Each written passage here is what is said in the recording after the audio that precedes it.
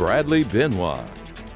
Welcome back, everyone. Well, it's all about the warmer temperatures, and they are going to be remaining in the forecast through the rest of this week. Slightly better chance to see a cooling shower tomorrow and Friday afternoon, but then rain chances come back down heading into the weekend. We'll get into the details here in just a little bit, but first, let's go ahead and take a look at the satellite and radar composite. And high pressure continues to be in control across the eastern U.S., extending into our region as well, helping to keep things relatively quiet, but also keeping that east-southeasterly flow at the surface. So also keeping us on the warm side. In fact, high temperatures once again today topping out in the upper 80s. Now that high pressure is going to start to weaken a little bit tomorrow, and that's going to open up the doorway here for a weak upper level trough to move in from the west, and that'll help to give us at least a slightly better chance to see some isolated storms tomorrow afternoon. Now turning gears here to the satellite imagery, this is a different satellite we have been using only because the GO 16 that we usually use has kind of been in and out today, so I wanted to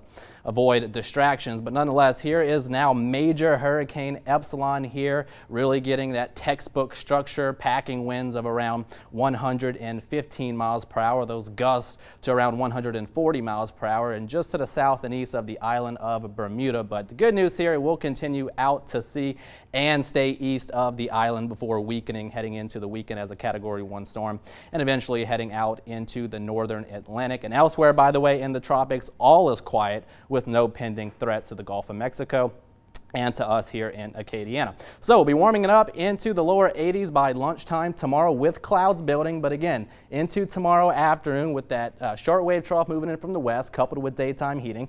That'll help to give us at least a better chance to see some isolated storms tomorrow afternoon. Best time frame to see rain will be around the 4 to 7 p.m. time frame before that activity looks to quiet down a little bit later on tomorrow evening. And then we kind of do it all over again heading into Friday. Clouds building through the morning into the afternoon with about a 30% chance to see isolated storms through the course of Friday afternoon. So tomorrow and Friday, definitely the best chance to see some rain. Not everybody getting in on the activity, but rain chances coming back down heading into the weekend as high pressure starts to build back into the region. So parish by parish, overnight lows here will be in the lower to mid 60s for our northern parishes, 63 in Oakdale, 64 in Ville Platte, mid 60s right along the interstate, and then upper 60s along the coastal parishes waking up tomorrow morning, and always a little bit warmer for Cameron. They'll be in the lower 70s. It'll be another warm one tomorrow afternoon, though. We'll see those high temperatures back into the mid 80s, really almost like a summertime pattern, with those highs in the mid 80s and isolated storm chances through tomorrow afternoon. And then again, we do it all over again heading into Friday,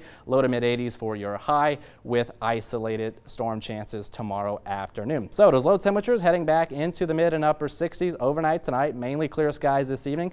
And we may see some patchy fog develop a little bit later on tonight into tomorrow morning, kind of what we've been seeing the last couple of mornings. And then another warm one tomorrow. We'll see highs in the mid 80s, partly cloudy skies to start, and a few isolated storms developing by tomorrow afternoon. We'll hold rain chances at around 30%. That's the way it looks to stay heading into Friday.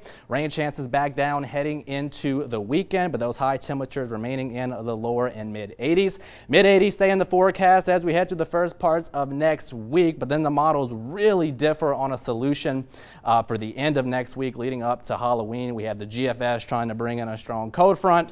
European model keeps us in the mid 80s. So until we get better consensus with the models, guys, the forecast remains a bit uncertain. Come on, GFS. We're rooting for the GFS. All right, thanks, Brad.